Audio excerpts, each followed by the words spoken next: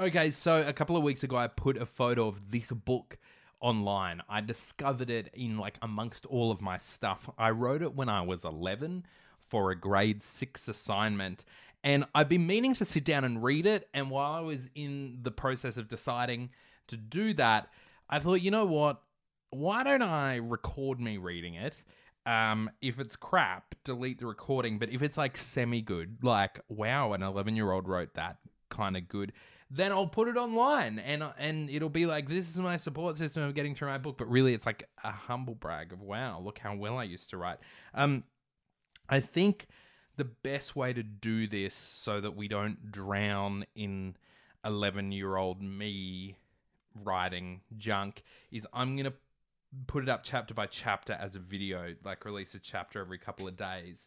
But if you get so compelled by the first chapter, what I'll do is I'll record it all in one hit and I'll put them up on like a podcast thing I'm trying right now called Scotty Writes. Just I'm challenging myself to write a little like bite-sized story for Instagram and for this podcast every week. So I'll chuck it all up on there. And let's see how we go. The book is called Bad News. It's by me, Scott McDonald. I don't have Scotty there because this is a time in my life where I didn't like the nickname Scotty. Also, small d instead of capital D in my name. Didn't realize the styling that I was going to go for as I got older. So here it is, Bad News it's called. The blurb of the book is, Scott is the local journalist. Telling, prophetic for 11-year-old me. So he's seen some scary things. I mean, don't journalists see scary things? But this is definitely the most scariest. If Scott reveals this mystery, it might really amaze him about some people. If he lives to judge them. That's a really good blurb, other than the most scariest, and also has seen some scary things. That's a really good blurb. Judging by that, we're going to enjoy this book. My little bio, Scott McDonald is at and attends St. Thomas Primary School. This is his first book, and he enjoyed writing it. I mean, that's good. It's good to know that the author enjoyed writing the book. All right, chapter 1. This book was written for the class of 6-7 at St. Thomas School. Bad News, Scott McDonald. Chapter 1, The Rumour, 2000. I think it's relevant. 2000 is obviously the year it was set in. Scott, can you go and talk to that guy who wants compensation on that motorcycle accident that happened about a month ago? Well, Dan, I was about to read this fax about the mass kidnappings happening in Surfers Paradise, and seems the murders. About to read this fax. Who sent that fax? Hold! You said kidnapping? Yeah, whatever. The kidnappers have come here. Not possible! Exclaimed Dan. Well, think about it. Harjan Hill would be the best place to come.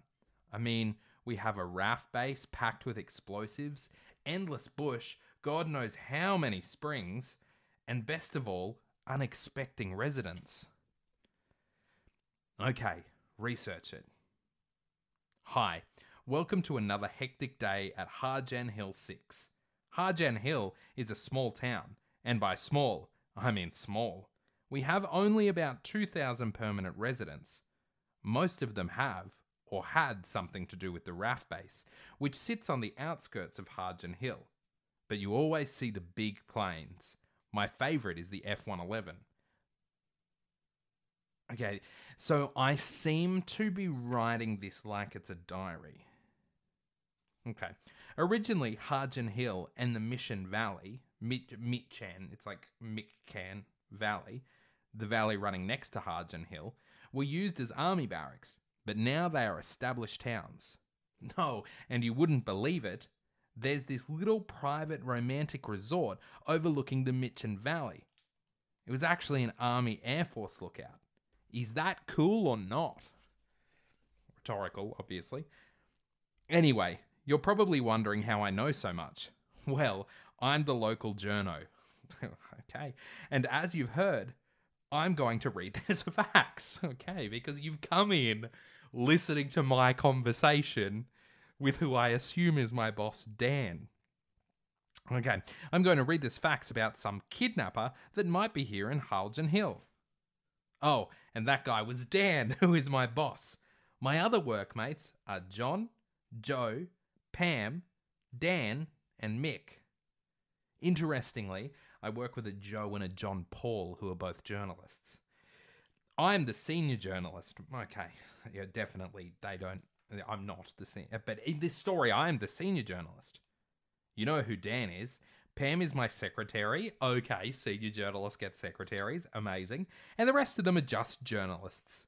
Tonight, I have to represent Harlingen Hill 6 at an executive meeting at Fish and Chicks, which is a restaurant in the Mitchin Valley. Scott, 4:30. Thanks, Dan. What the devil is that guy doing? He has this big garbage bag and he's walking beside the highway that runs next to the RAF base. Weird.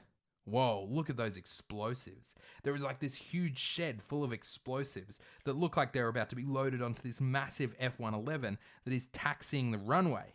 Boy, is it huge. Welcome to my house. Now bye, I am having a shower. Okay, so I seem to think that the story is like a documentary following me. This would be a good place to finish the chapter, but apparently I don't. Now, in case you're wondering, the meeting starts at 6:30, so I have to leave at 6 because it takes half an hour to get to the Mitchin Valley. 20 minutes down, 10 minutes across. The range is fairly steep and windy. At least once a fortnight a vehicle will crash there. I mean, you'd think that'd be the story I'd be chasing as the senior journalist. Once we had a 10-car pile-up, 5 people died and 7 were injured. What? The cause was a truck pulling out in front of a car in the rain, and now I am slowly going down.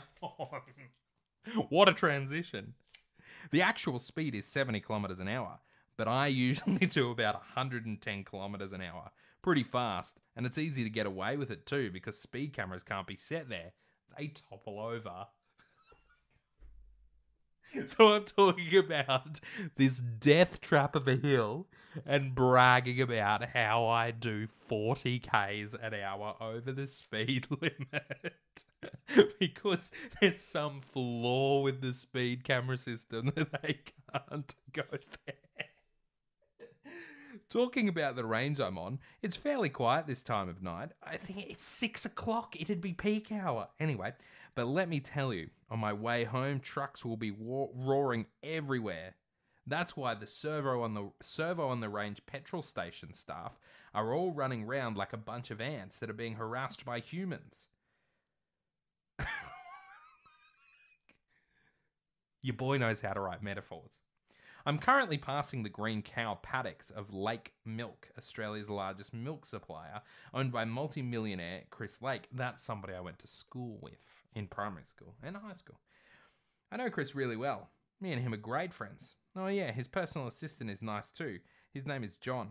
Funny character. Okay. Here it is. Fish and Chicks.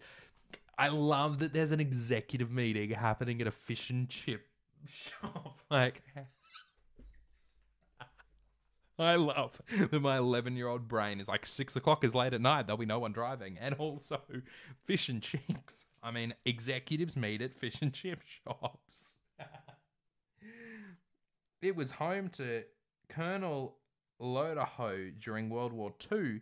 Then it became heritage listed. Then a Mr. Josh Felix, another person I went to school with. This whole story smacks of a defamation lawsuit. Signed a contract to restore it, and then Josh turned it into a restaurant now because that is the only record of the building. No one can officially say how old the building is, but building inspectors say it's over 100 years old.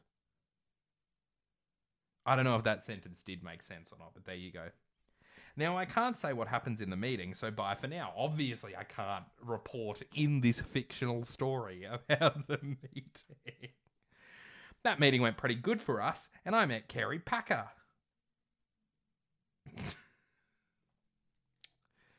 Relevant?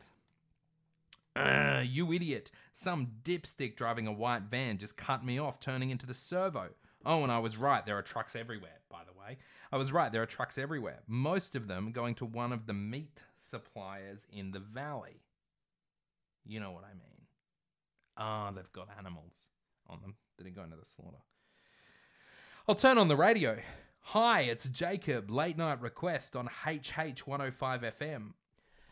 This story was written when I was 11. Hit 105 rebranded to Hit 105 like 5 or 6 years ago.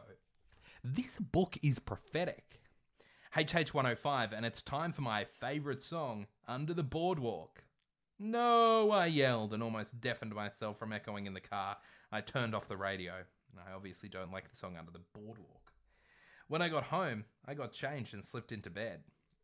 Probably another place for a chapter marker, and yet there is not one. Good morning, it's 6 a.m. I'm Andy Mack for HH 105 FM News. Last night, a woman was kidnapped at her Harlden Hill address. That's all the info we have currently on the situation. It's a hell of a news story. Brr, brr, brr, brr. Hello? Yeah, hi, Scott, it's Dan. Oh, hi. Scott, those kidnappings. Oh, the story's about me. I forgot. Yeah, I'm on my way in. Bye. See ya.